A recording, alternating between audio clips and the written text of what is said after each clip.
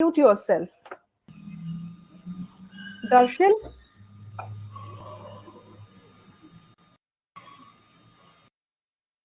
Darshil, please mute yourself. Okay, so basically, Neha, what we were discussing is that the moment the pollen sits, the pollen grains sit on the stigma, it develops a long tube-like structure.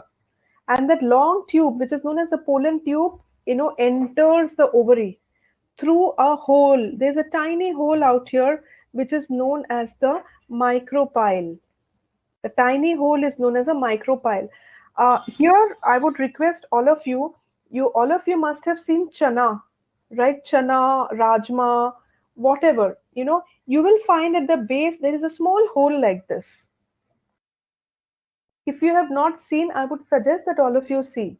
And when you keep it in water, when you allow it to germinate, you will find the radicle, the small root, and the plumule, the small plant, generally comes out from that small little hole only. Right? So this is basically this is different, right? So, ma'am, can I ask something that the pollen tube is that time only, like it is coming out that time, or it is already there? no, it is not there. It is prepared. It grows. When we know that pollen is just one small round ball-like structure, which is like very tiny, yellow in color, and it is just a small round ball in color. It does not have anything else. When it sits on the stigma, it does not have anything else. After it sits on the stigma, after a few minutes or after a few hours, then these pollen grains develop that pollen tube. Slowly, slowly it grows in length. Slowly, slowly it grows in length. And after it grows in length, it enters through the micropyle, it enters into the ovary. And it goes in contact with the ovule. And then the fertilization happens. We all wonder now that the pollen grains just sit on the stigma. No, it will sit on the stigma, then the pollen tube will grow long, long, long until it reaches and enters the ovary and touches the ovule. Ma'am, you told some word about entering inside it. What was the word? The small hole, which is present in the ovary is called the micropyle. Micropyle. Yes, micropyle. Darshil, kindly switch off your audio. There's a lot of background noise coming.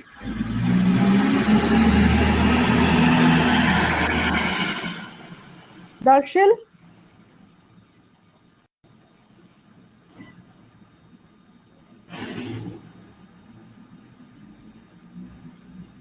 Darshil, kindly mute your mic.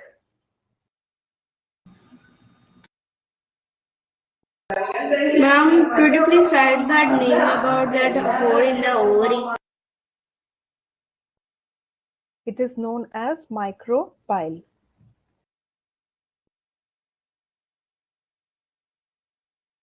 Okay. Yeah. So moving ahead, that was about the female reproductive part, the male reproductive part, petals and sepals. Okay. Now we go ahead and discuss about a complete flower and an incomplete flower. All right. Okay. So whom do I call for? Can I? Yeah, sure. Yashika, please read out from this note portion. All plants do not have flowers with both stamen and carpels. Some have only stamen and are the male flowers. Some have only pistil and are the female flowers. Such flowers are called unisexual flowers. Correct. Right.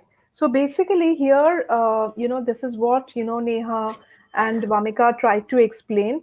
When, a flower has all the four whorls, it is known as a complete flower. When it has three whorls, it could be any three whorls, then it is known as an incomplete flower. Obviously, it is not complete, right? So basically, for example, this is a flower. These are the petals, right? It has the stamen only, and it has the filament and the anther. It has the petals, and it has the 5 sepals and the pedicel, right? So is this a complete or an incomplete flower, Yashika? Incomplete, ma'am. Incomplete because it does not have a gynoecium. Where is the stigma? Where is the style and the ovary? It is missing, right? So this is an incomplete flower. So these kind of flowers we call male flowers, because remember I said it has only androecium, and andro means male, Ma'am, right? an incomplete.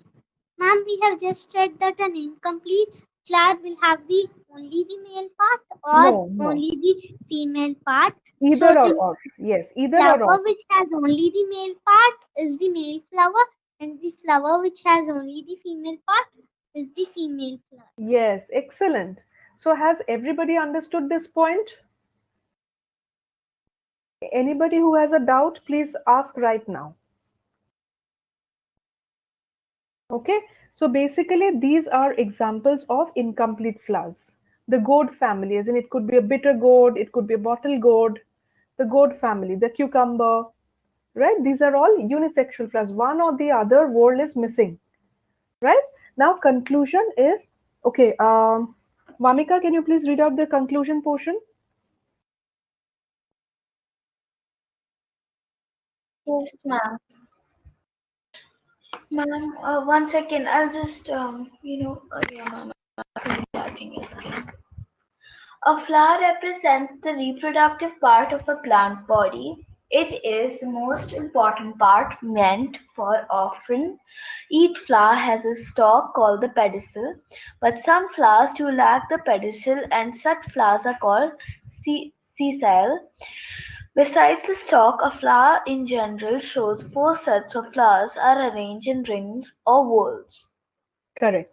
So basically, as we have, reiterating again and again that the flower is the reproductive part of the plant body, right? And the first, remember in the beginning, I said this stalk is called the pedicel. There would be a few flowers which you will find that they do not have a pedicel. If this is the stem or the branch, normally there is a pedicel and then there is a flower. But there will be some flowers which will just directly emerge from the stem. They will have no pedicel. So those flowers are known as sessile flowers. The same thing is happening, the same thing is seen also in leaves. Always we see, that a leaf has a petiole and, then the thin stalk which we hold and midrif and everything. But there are some leaves which grow directly from the stem. They don't have a petiole. Those leaves are also called sessile leaves. Is this clear to all? Hello, ma'am. What I those was leaves? not able to hear you. What were you explaining? See, basically most of the flowers will have a stalk, as Yes, in they will have a pedicel, correct? But there are a few flowers which do not have a pedicel. They come out directly from the nodes, just straight like this.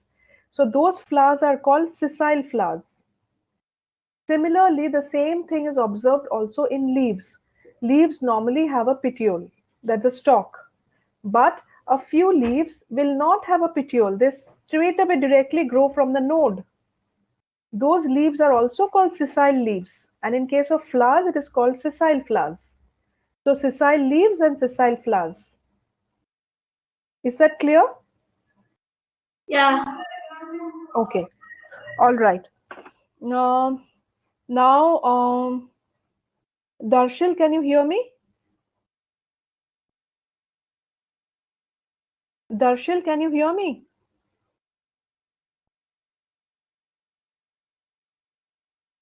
Okay, Vamika, once again, just read out Ma'am, what do I read out? point numbers 1, 2, and 3. Okay, ma'am. Calyx is the outermost whorl or set composed of green leaf-like protective structures called sepals. Corolla is the next inner whorl composed of brightly colored petals. Being brightly colored, petals attract insects for pollination. Stamen is next to corolla and consists of anthers and filaments. Anthers are swollen structures present on the tip of filaments. The anther produce a powdery substance consisting of tiny structures called the pollen grains. The stamens represent the male part of the flower. Male sex cells are produced inside the pollen grains. Correct. Continue with point number 4 also. The central part of the flower is the female part, consisting of a flask-shaped organ called the carpel. Each carpel consists of basal swollen part called the ovary. The ovary continues into a long style and ends in a knob-like part called the stigma. Correct. All right. So are we clear with all the 4 worlds? Is all of you clear with all the 4 worlds? Ma'am, can you please go back to the slide 4? Darshil, can you please mute your mic, dear? Darshil. Ma'am, can you please go back? Okay, thank you, ma'am. Let me know once all of you are done. Is anybody Yes, left? Okay. All right. So basically, the ovary contains many ovules, which are like the female sex organs present inside the ovule, right? So basically, the ovary, remember, Vamika, the swollen part that you were talking about, which is present at the base. This is the style, and this is the stigma, and the ovules are like this, right? I'm drawing this diagram again and again. So basically, after, yeah. I have a question about this chapter. Okay, let me complete it, then ask me, okay? So basically, after the fertilization is over, right? And then what happens? The ovary grows into a fruit and the ovules grow into seeds, right? So basically, post-fertilization, after the embryo is formed, post-fertilization, once the zygote is formed, this grows into a fruit and the ovules grow into seeds. And then it increases in size slowly and slowly. As the size of the fruit grows, all these fall off, they wither off. You will not see any more petals, right? You will not see sepals. Only what you will see is the remaining is the stalk. For example, when you see an apple, right? If you cut open a longitudinal section of an apple, you will find the apple has seeds like this and a stalk. Do you see the petals? Do you see the sepals? Do you see the androecium and the gynoecium? You see nothing. What you see is basically the ovary and the ovules, which have grown up to be very big now. Ma'am, can I say a case about this? Is that the same thing? I don't know. But the thing, in my home, I'm having brinjal plants, and in that, it will be first having some purple flowers, and after that, small vegetable will be coming up. That time, is that the petals are changing into the like a sepal of the fruit? No. The petals will just fall off. Then, ma'am, how will the how will the vegetable have some upper coating on it, like something green structure will be there, right? See, basically what happens is that, again, I'm drawing the same structure. This is it, correct? And this is it, right? This is the ovary. These are the ovules. I think so. This is the 7th or the 8th time I'm drawing this, right? So here, these are the sepals. These are the 5 sepals, and this is the pedicel, and these are the flower, maybe the light purple color flowers of the brinjal, right? Now, pollination has happened. This thing has happened. Pollen tube has gone in. Fertilization has happened. Then slowly, what will happen is that the petals will fall off. It will dry. You see, now flowers dry off. The petals fall off. Then slowly, this is also not required because pollen grains sat, they have done their work, so this will also fall off. What will remain is only the sepal and the ovary part. So basically, once what happens is that ovary, different flowers will have different characteristics. There will be certain pigments, for example, they could be, I'm just giving an example. There could be a pigment called erythrocin.